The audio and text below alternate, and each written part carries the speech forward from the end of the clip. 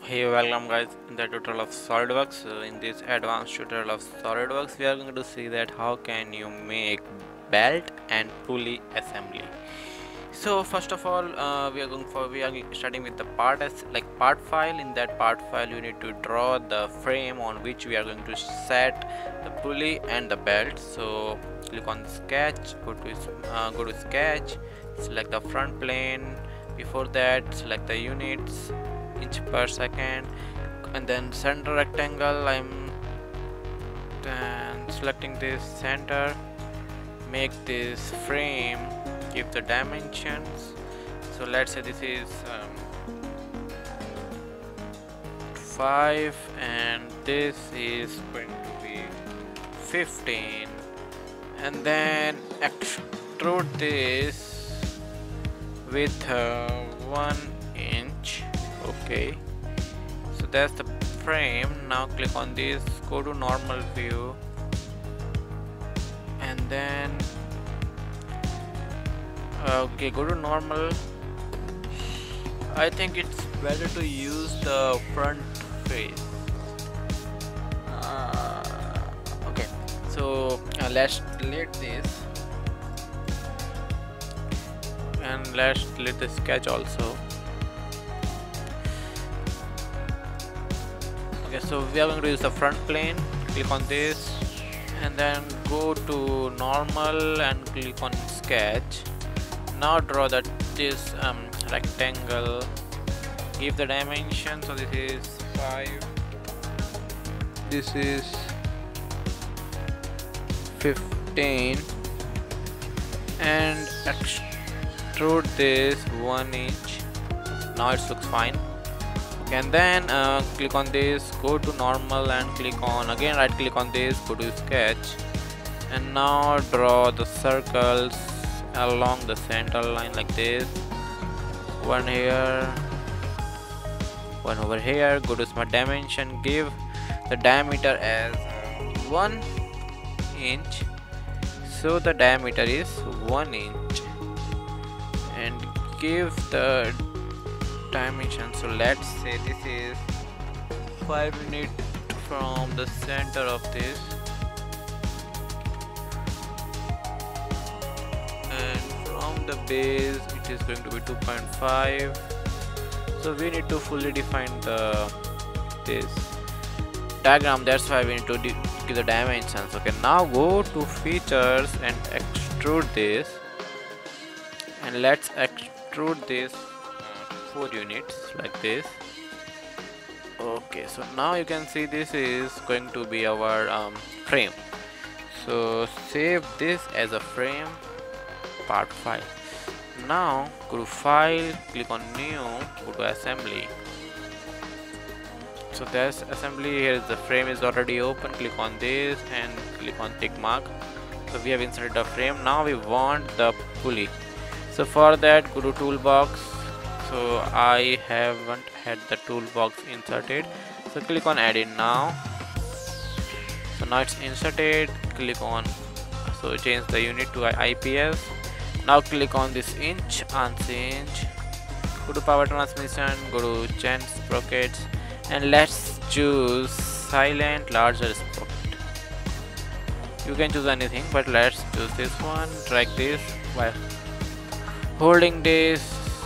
Okay, so now we need to give the property to this. So chain number, you can see, if you change it you can see that you are getting this thing like how this sprocket will look like. You go over here, you can see it's increasing the thickness, like the width of the teeth is increasing. So let's start with this, the basic one, S302. Oh, so I'm going to teach you the pulley, not the sprocket, not the ball and chain.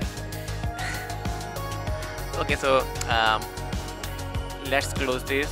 So for pulley, go to power transmission, go to timing belt pulley, and click on this timing belt pulley. Yeah, so for pulley we need to take this timing belt pulley. Yeah, so we are going to make the belt and pulley system, not the chain ends. Okay, so we have dragged that. Now you can see that you can have this belt which like XL, MXL, large, H, XH, double XL. So it depends on the size what you want. So let's go to XL, and then width is 0.38, flanged, unflanged, number of grooves, hub diameter, nominal shaft diameter. So here is 1 like this, and hub diameter you can change this to 1. Overall length, let's change it to 2. Okay, and then click on this. So now you can see that you got this warning, could not find face. So if you got this warning, what you need to do, click on this, right click on this, go to edit toolbox component, and it says that the warning. So for that you need to change this thing, make it 0.5, and overall length make it 4, and let's say, so it says that sky could not find the face or plane. So you can see that where the error is I'm getting. It's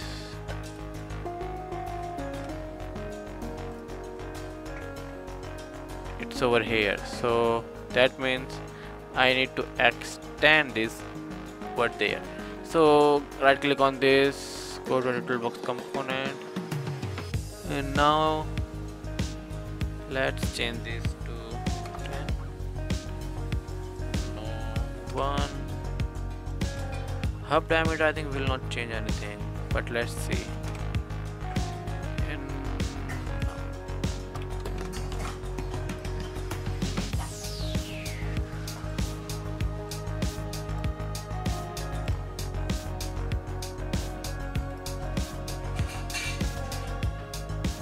that has to be 1, but overall length, let's take it 20.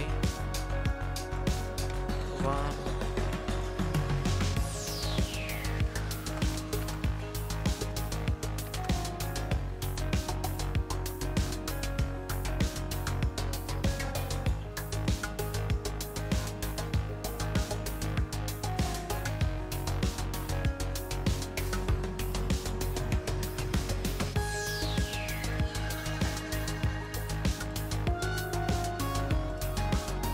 Okay, let's make this grooves little bit larger, because I think that's the way we can get that thing. So let's make it 44, and now you can change the overall length.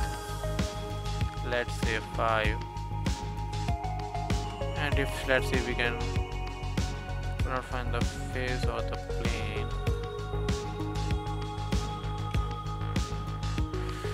Again we need to edit this component.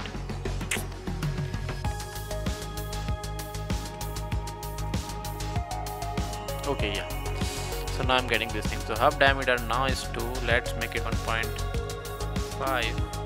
okay, now I think it's taking, so let's make it 2 like this. Okay, so now if I take this, it will not give me any error. So we need to make this something larger. Okay, so now it is done, and then we need to select this and hold the control key and drag your mouse by clicking this, like copy.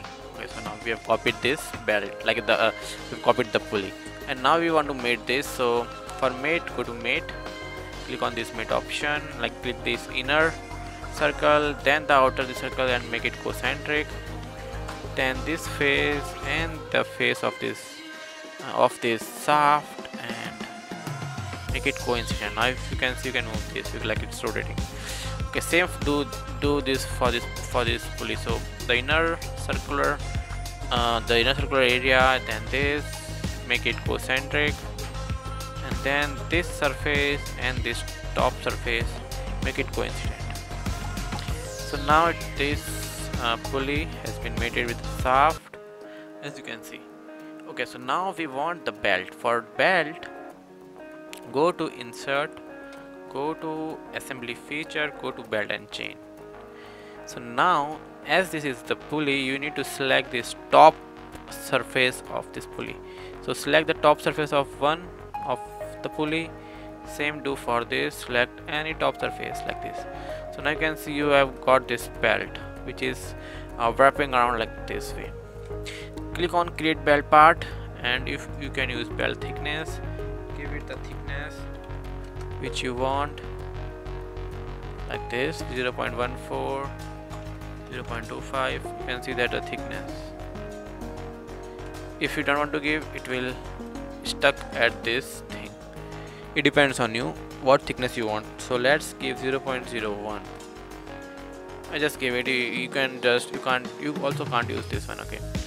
So belt length, driving that it's like doesn't need it. So and then just click on this green tick mark. Okay, let's save this assembly. Belt,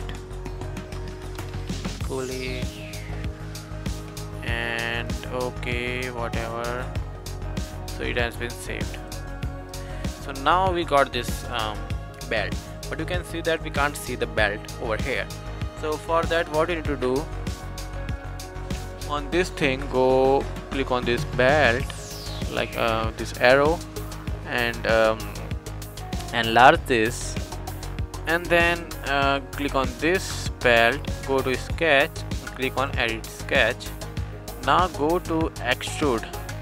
So you are extruding the belt like this, but you can see we are extruding on the half plane. So go over here, click on the mid plane, and now you can see we are extruding all over the face of the pulley.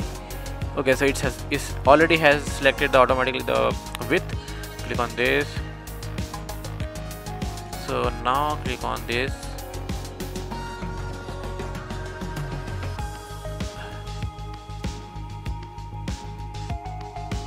The thing is that it hasn't been done the good thing. Why? Because it has extruded all the way over here. So what you can do, let's select Ctrl C, or go to edit feature,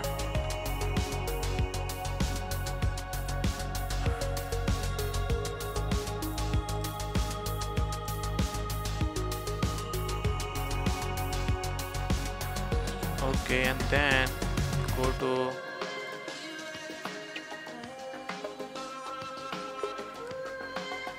okay, I know why I'm getting this error, because the belt thickness is not, we don't getting the belt thickness for that. So what we can do, let's close this.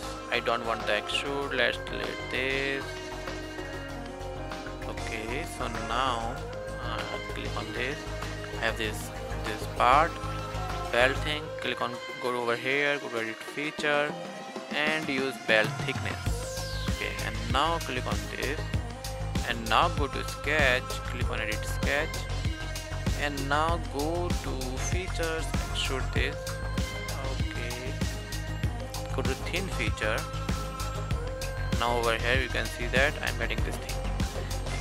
Okay, so now it's in one direction. Here select the mid plane, because I want all of the way, like on the both the sides, and then decrease this. Let's do 0.005, and this looks fine. 0.005. No, it's very thin. 0.001.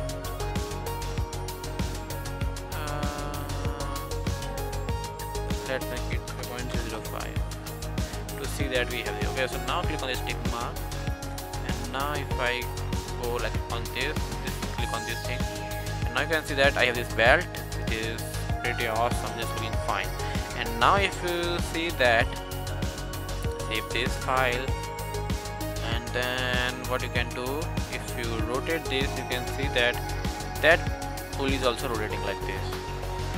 So that means the belt part has doing its good job.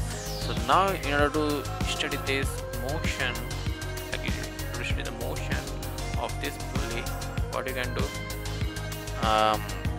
go over here, click on this motor, select this, it's removing as it's rotating, let's say 500 rpm. Click on this, and if you play this, you can see that this is also moving. Like so, you are driving this, you have driven motor.